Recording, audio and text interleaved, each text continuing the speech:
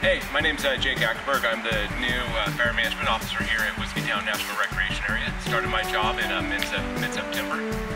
Very happy and excited to be here.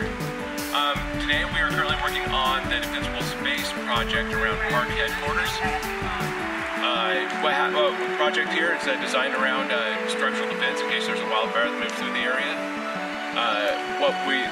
How we proceeded is this spring we went and cut and piled about 200 feet around all the structures, and then we let the piles cure through the summer.